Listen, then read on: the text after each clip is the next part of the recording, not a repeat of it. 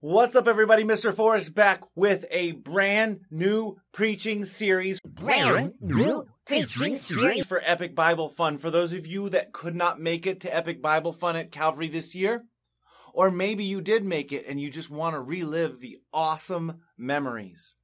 I'm starting a new series called Ed Margo, Go to New York City. It is a 5-part series, and you guys are going to love it. Let's jump right into it. Margaret Schellenberger was a comic book nerd. She loved all things superhero. She loved Ant-Man and Wasp. She loved Spider-Gwen and Spider-Man. She loved Batman and Iron Man and Hulk. She loved them all, but it wasn't just the comic books. She had the posters on her wall. She had the t-shirts in her closet. She had the cartoons in her library. She even had socks with little capes on them. Every day, Margaret wished that superheroes were real. She wished that she would be in trouble, like spinning out of control in a car, or a big wall would be about to fall on her, and a superhero would fly in and rescue her and whisk her away to Italy, or France, or the magical fairy princess land of Oklahoma. Often she wished that she was a superhero as well. She wished that she could fly. She wished that she could move faster than a speeding bullet, or she was more powerful than a locomotive. She wished she had web shooters in her wrist and she could whip around the city. But she was just a normal kid who lived a normal life. Most of all, she liked to read her comics, and she didn't like being around people, and she was shy, and she didn't want to talk to people. She just wanted to be in her room, and her parents worried about her because she wasn't out playing with the other kids. They tried to get her to go outside and play, but she just wanted to stay inside. So finally, they insisted. They said, "Margaret, you're going to join an after-school activity." Now, she could pick whichever one she wanted, but she had to join one. She looked up at the list. Ugh, none of these fit me. I'm not smart enough to be on the chess team. I'm not athletic enough to play lacrosse. I'm not coordinated enough to roller skate. And then she saw it. Underwater sweater knitting. She loved being in the water. She was already good at knitting, and it was perfect because she didn't have to socialize. I mean, who talks to people while they're underwater? It was the perfect sport for her, and she was good at it. In fact, her whole team was good. They made it to regionals, and they won regionals. And by winning regionals, they won a spot to compete at the National Underwater Sweater Knitting Tournament this summer in New York City. Every day, Margaret would go to school, and then she'd go to underwater sweater knitting practice. Then she'd go home and read comics. She'd go to school, underwater sweater knitting, then go home and read comics every day until school ended. Summer finally hit, and her summer schedule was a little bit different. She just wanted to stay inside next to the air conditioner and read her comics, but her parents would kick her out and make her go outside, so she'd just read comics outside. Every afternoon, though, she'd go train with her team. She did this for weeks until it was finally time to leave for New York City. Her mom cried. Her dad asked all the annoying questions. Did you pack your toothbrush? Did you pack your comic books? Did you pack clean underwear? Yes, Dad, I got all that stuff. Margaret was getting on the team bus to head to New York City, and her parents embarrassed her by blowing kisses and wiping away tears. She got on the bus, hoping there was an empty bench. She didn't want to have to share it with somebody else. She didn't want to have to make small talk for 2.5 hours. That was like her worst nightmare. She just wanted to be left alone and read her comics. And then her dream came true. There was one empty bench. She was so happy and relieved. She flopped down and took off her backpack. She got out a juice box and she put in her earbuds and she opened up a comic book. Life didn't get much better than this. Suddenly, the bus screeched to a halt. Margaret spilled juice all over her lap and she hit her head on the bus seat in front of her. The kids looked around and they were confused. And then Margaret looked out the window and she saw the captain of the underwater sweater knitting team. Now, The captain of the underwater sweater knitting team was the weirdest kid that Margo knew, or anybody knew for that matter. He would do things like drink an entire chocolate shake through his nose. He would do things like drip soda in his eyeball. He would do things like eat an entire bag of banana-flavored runts in one mouthful. He believed his Uncle Larry was the Tooth Fairy, and he walked around in giraffe slippers. His name was Ed. Ed forgot to set his alarm the night before, so he had slept in, and his parents drove him as fast as they could, but he missed the bus, and they were trying to catch the bus before it got on the turnpike, and they barely made it. So when Ed got on the bus, he was breathing heavy, but he was still smiling. Margaret thought, please don't sit next to me, please don't sit next to me, please don't sit next to me. Ed walked down the aisle, looked right at her, and said, hey, Margo, looks like it's just you and me. Margo's like, oh. Ed, please don't talk to me. I'm trying to read. Ed said, don't worry about me. I will be absolutely quiet. You won't hear a peep out of me. I will be 100% silent. Ooh, I like your backpack. Is that the sequin kind? When you run your hand over, it changes colors. Ooh, I like your jeans. Did you rip those yourself or did they come pre-ripped? Ooh, I like your headband. Are those real cat ears? Or Margaret said, Ed, stop. Please be quiet. I'm trying to read my comic book. Ed said, oh, sure thing. I will not say another word. Ooh, comic books. I like comic books. Did you know I tried to be a superhero once, but I couldn't find a cape, so I grabbed my sister's bathrobe and put that on. But it didn't look like a cape. It just looked like a bathrobe. So I got out the scissors and I cut it into a cape shape, but it still didn't look authentic. So to make it more authentic, I cut out the letter Z right in the middle. And Margaret went, Z? What does the Z stand for? And said, Z for Ed. Duh. Margaret just looked at him funny and said, anyways, I needed someone to save, but I didn't have anything to save, so I got my sister's pet unicorn. Margaret said, wait, your sister has a pet unicorn? Yeah, my sister calls her Princess, but I call her Glenda Glitterpoop. Would you like to see her? And Ed unzipped his backpack, and he pulled out a beautiful plush unicorn. Margaret looked at her, and she did look nice. Ed said, look into her eyes. And for a moment, Margaret was enchanted. She thought, maybe unicorns really are magical. And she reached out to pet her, and then Glenda made this terrible face and caused Margaret to scream. And she squirted juice out her nose, and all the kids around her started laughing. Ed said, where was I? Oh, yes, I had to rescue her. So first she had to be in trouble, though, so I put her up in this tree. But the problem with putting her up in the tree is I couldn't rescue her because I couldn't reach her because she was up in a tree. Margaret said, wait, Ed, you just said you put her in the tree. Ed said, yeah. Margaret said, if you put her in the tree, and if you put her up there, couldn't you reach her to get her down? Ed said, how could I? She was up in a tree. Duh. Margaret just rolled her eyes. Ed said, anyways, the only way I figured I could get to her is if I climbed up on the roof and jumped off the roof. But my mom saw it happening, and so she screamed from the second-story window, and she threw open the window, and she reached out to grab me, but instead she just grabbed my ankle, which caused me to fall. But luckily, I landed on my dad's brand-new grill. I ruined his grill and the steaks he was making for himself and all his friends. But at least I'm okay. Margaret said, yeah, that's a great superhero story, Ed. And then Ed was quiet.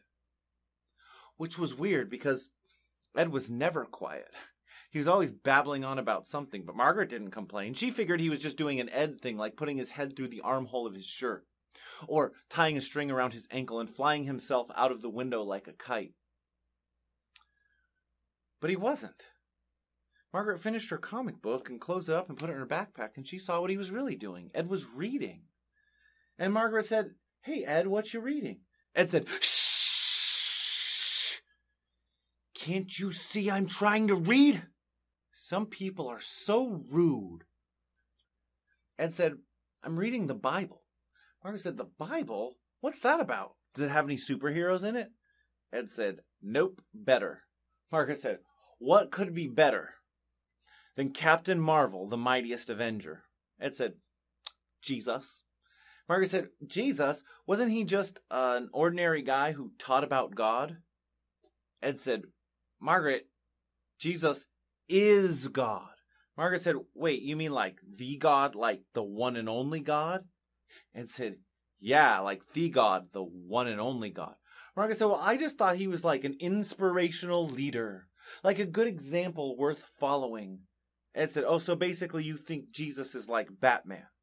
You know, Bruce Wayne, no superpowers really does he bring to the table. Can't fly, not a man of steel, doesn't have x-ray vision, can't thwip around the city, doesn't have super strength. He's just an ordinary guy with lots of money, so he can afford cool gadgets, and he's got some cool skills, but that's about it. So many people think of Jesus that way. That Jesus was an ordinary guy who had some good things to say. He was a teacher who taught people to be nice. He was a good example worth following. He had some wise sayings, or maybe he was a prophet about God. Ed said, but the truth is, Margo, Jesus is God. He claimed it, and he proved it. Margaret said, I didn't know Jesus claimed to be God. When did he do that? Ed said, all right, John 10. Jesus was walking on Solomon's porch. And as he was walking, he made the statement, I and my Father are one. And Jesus was talking about God the Father. And the people were so mad about it, they picked up stones to throw at Jesus. They wanted to kill him. Jesus said, well, for what good work are you going to kill me? And they said, we're not going to kill you for good work. We're going to kill you because you are a human and you claim to be God. Margaret said, whoa, I didn't know Jesus claimed to be God. Ed said, yeah. He didn't just claim it, he claimed it, and he proved it. Margaret said, when did he prove it? Ed said, oh, you mean the hundreds and hundreds and hundreds of times that he proved it? He said, Margaret, Jesus changed water into wine. And I'm not talking about a magic trick with some food coloring. He actually changed water into a completely different substance, into wine. Jesus walked on water.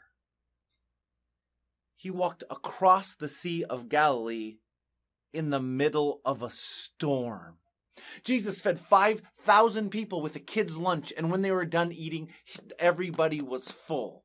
Jesus healed people who were blind and people who were deaf, people who were paralyzed and people who had leprosy. He healed them by his own power. Jesus cast out demons, that is, he commanded them to leave, and the demons had to obey him. Mark 2 tells us that Jesus has power to forgive sins, and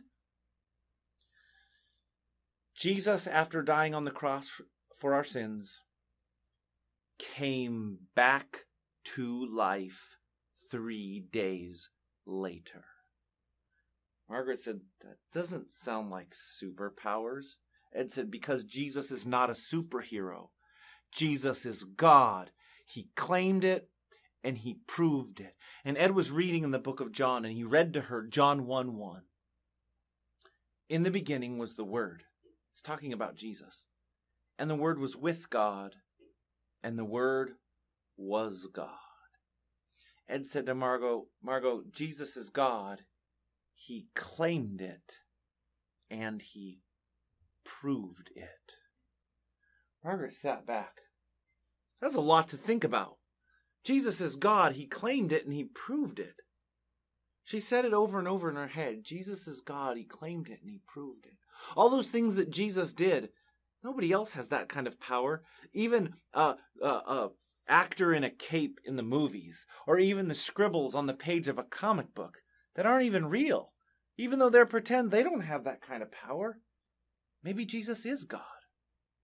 As Margo was thinking about all of this on the bus, she fell asleep. Margaret drifted off to sleep, and she woke up when the bus pulled into the hotel parking lot. And the coach got up and said, all right, everybody, I want to give you some instructions. I want you to go to your rooms, and I want you to unpack your stuff. Then I want all of us to meet at the hotel restaurant for a late dinner.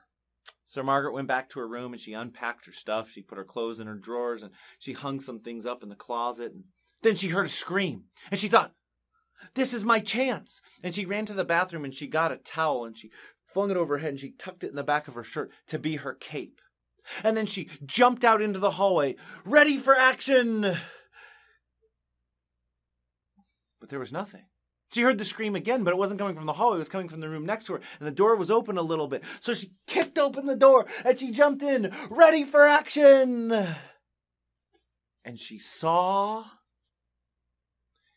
Ed, and he was screaming at his big toe. Here's what was happening. Ed was making an ice and toenail sculpture.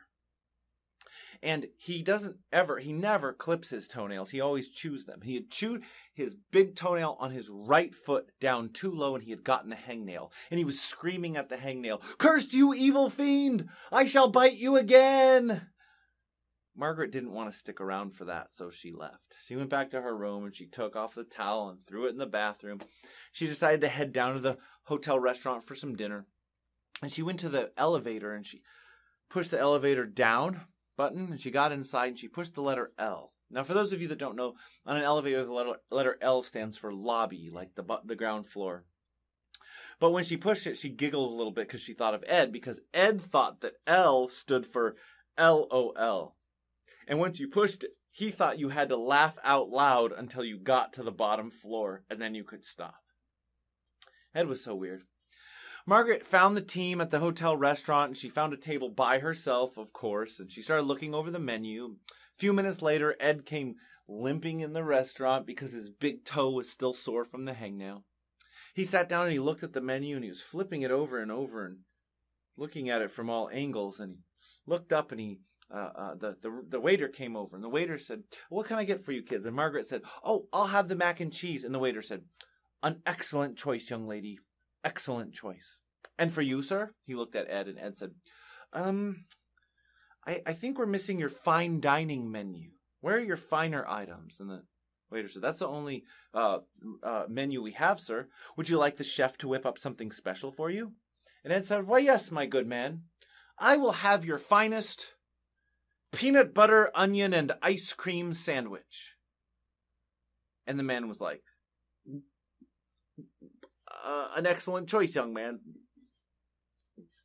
Ed and Margo made small talk until the waiter came back with their food, and Margo was trying to eat her mac and cheese, but Ed's sandwich, she could smell it. It was making her nauseous. And Ed was doing this weird thing where his eyes were closed, and he had this creepy smile on his face as he savored bite after bite of his peanut butter, onion, and ice cream sandwich. Suddenly, a man with a mask came in the restaurant. He was holding a bag, and he was holding a gun. He ran to the woman who was behind the cash register, and he pointed the gun at her and said, "Open it up now." And the woman was so frightened and so startled and so nervous she couldn't get the cash register open, so the man pushed her out of the way, and he opened it himself, and he shoved the money into a bag that looked like it was mostly full already. Apparently, he'd been stealing who knows what for who knows how long in the same exact bag. But just then, the hotel security came in, and he also had a gun. So the man in the mask kicked over a table, got behind the table, and put his gun out like this. By this time, the entire underwater sweater knitting team, including the coach, had gotten underneath the tables to hide, except Ed. Ed still had that creepy smile with his eyes closed, eating that sandwich. And then the man with the mask began firing his gun. The kids were in trouble. What's going to happen to Margo and Ed? You got to find out next time in part 2 of Ed and Margo Go to New York City. Guys, I hope you enjoyed part 1 of Ed and Margo Go to New York City. Guys, I'm excited to find out what happens next. But until then, let's talk about our epic truth number 1. So here's how you remember it. You hold up one finger. Epic truth number 1. Jesus is God. He claimed it and he proved it. Say that with me. Epic truth number 1. Jesus is God. He claimed it and he proved it. One more time. Jesus is God. He claimed it and he proved it. And our memory verse is John 1:1. In the beginning was the Word, and the Word was with God, and the Word was God. Guys, Ed and Margo Go to New York City is called a Christology for kids because we're answering the question, who is Jesus? So I hope you guys will stick with me with all 5 parts. It's gonna be incredible. But until next time, Mr. Forrest, out.